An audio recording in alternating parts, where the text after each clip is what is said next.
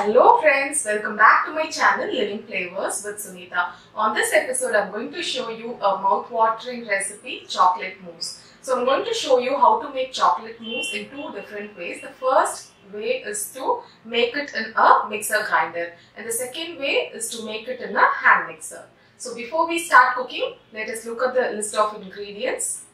I have taken 200 ml of fresh cream, 100 grams of chocolate. You can take any chocolates that you have at home. It might be milk chocolate or even dark chocolates.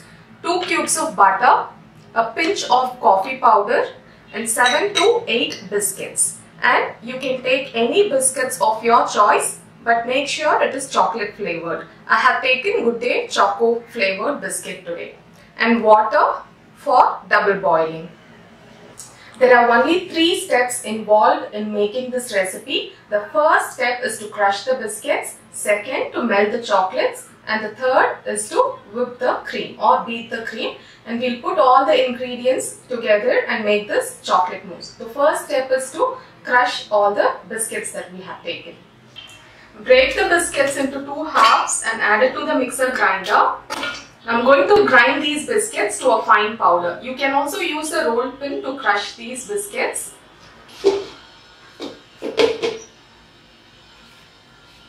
I have crushed the biscuits. Make sure the mixer grinder is not wet when you add in the biscuits. So I'm going to transfer this to the bowl.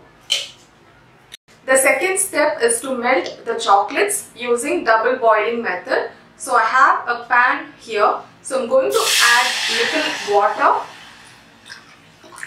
After 2 minutes, I am going to place a vessel on top of it and drop in the chocolates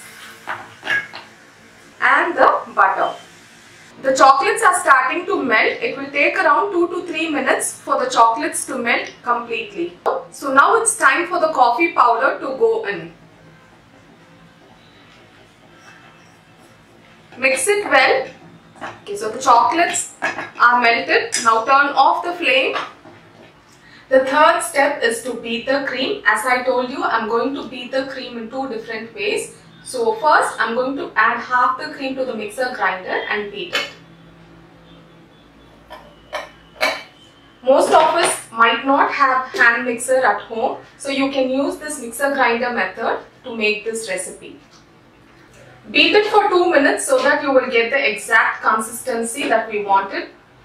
To the beaten fresh cream, I am going to add half of the chocolate mixture, the melted chocolate. After beating this for 2 minutes, this is how it will look. This will look watery now, but after we refrigerate, it will become like a mousse. Now the second way, I will show you how to beat the fresh cream using a hand mixer. I'm going to beat this fresh cream for a minute or 2 until it forms a creamy consistency.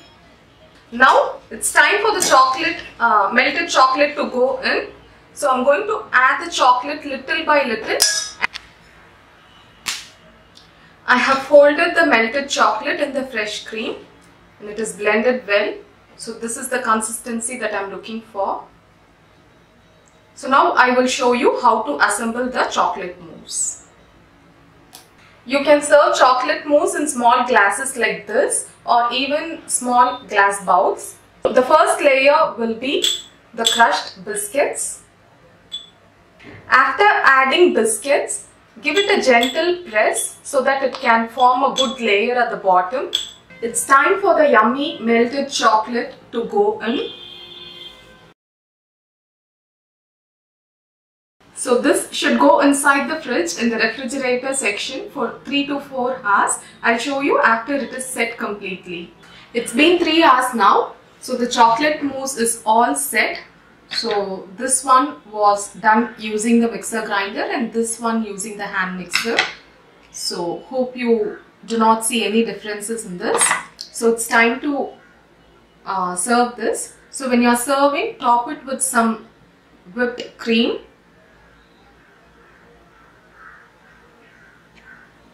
Wow, it looks wonderful.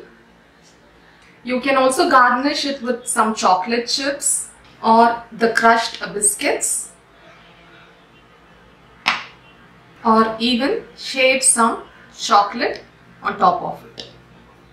Chocolate mousse is now ready to be served. Doesn't this look yummy?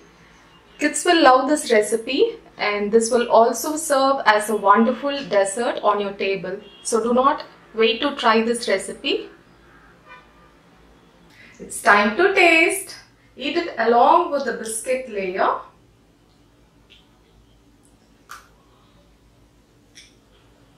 This is so chocolatey and so yummy, a perfect dessert for this summer. Do try this out and let me know how it turned out for you guys in the comment section below. And as always, do subscribe if you haven't already and give a huge thumbs up and support me. It means a lot to me. See you guys next time with another interesting and yummy recipe. Until then, bye.